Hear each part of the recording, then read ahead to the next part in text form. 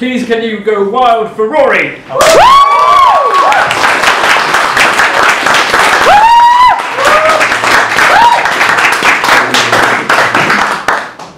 got like 3 small ones. Oh yeah, I did a one-line one that I'm going to start off with.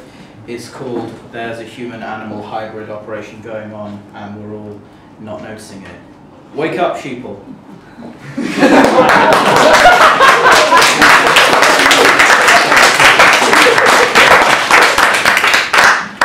And this is an unfinished one that I decided to do anyway. It doesn't have a title, so it's just called The Stinger. This one's a quick little thing about fairy tales. So I'll go. Fairy tales. Even in a world gradually becoming ever more open and explicit in its content, fairy tales look to be the one constant, seemingly the final bastion of a certain kind of bizarre morality, where discussions that break young delusions about the world come forever, ever sooner. Death, sex, and drugs all becoming strange. Half their aspects of their lives where they know what they are, but they lack anything beyond that. They're at the age where it's stuff that happens to other people. Not fairy tales though. The wolf will always blow down the pig's houses rather than break through the straw and sticks and pull out the squealing pig by a bloodied ankle. Jack and the Beanstalk teaches us it's okay to break and enter into someone's house and steal their property if they're a bad person, and you kill them. The Hare and the Tortoise teaches kids not to let their hubris get the better of them, or if you're going to pick on someone, make sure you've had a good night's sleep beforehand. Though Snow White does teach you not to take food from strangers. Or the lies, the false hope they instill is probably worse than dodgy morals. Cinderella tells you that if you're an individual, you'll be noticed. Like, what? And also, I don't believe that she was the only person in the city with that foot size. And nowadays, if you had a slipper made of glass, that would not pass any health and safety regulations. And on a final note, if the spell wore off at midnight, why didn't that glass slipper disappear? Yeah, plot hole.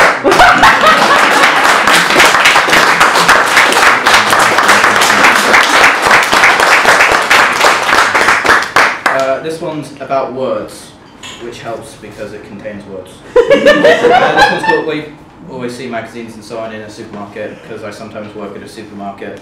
There's a lot of them. So this one doesn't have a title either. It just goes, shock and horror. Representatives tell us in our expose of a decades-long abuse case, I don't know if the words banter and literally will ever be the same again. Comma, the word like stole my job, details within. Adjectives. We were forced into a haiku against our will. The tells us exclusively, sonnets are so last century, postmodern expressionism is the future. Interview, irony, why does nobody get me?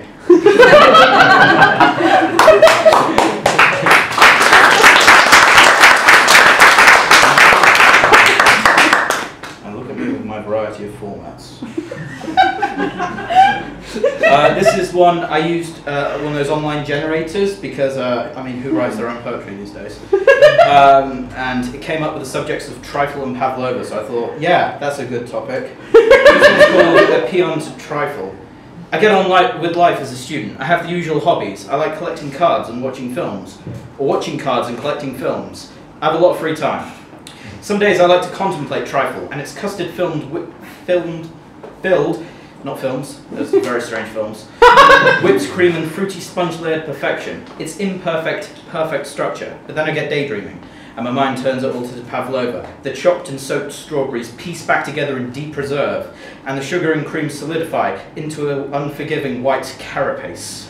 And that is truly terrible, for pavlova is by far the inferior dessert. While it may look like a wonderful strawberry-anointed centerpiece, the taste is seldom as sweet, for strawberries are rarely in season, especially in England. Accept it. And it assaults your palate like a dessert that hates you. And I explain this to my classmates, but they're not listening. I like to use the words such as unparalleled and splendid. I like to use these words about trifle when discussing trifle with my close friends and immediate family. How the trifle's construct is so made that it may give way to the incision of the serving spoon, that the structure may tumble and fall over as clothing whirls in the steel belly of your washing machine. Yet the flavours are designed to be eaten in any sort of order, and the sponge provides the dessert equivalent of a cartilage skeleton, flexible and yet retaining some semblance of shape. But when I stop talking, my mind subconsciously turns to pavlova once more, and its solid cloud-like form then crumbles to pieces upon contact with the spoon, and becoming a chalky fog of diabetes, and the pieces get caught everywhere.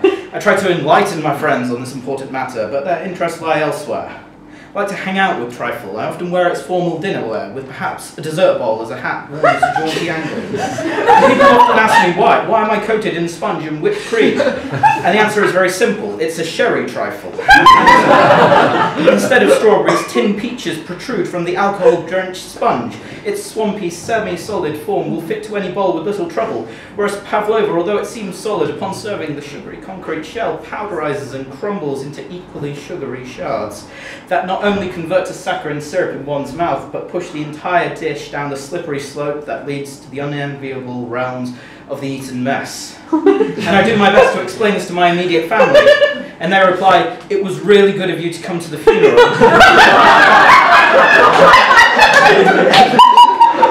But can you please shut the fuck up about desserts? Your uncle's about to deliver the eulogy.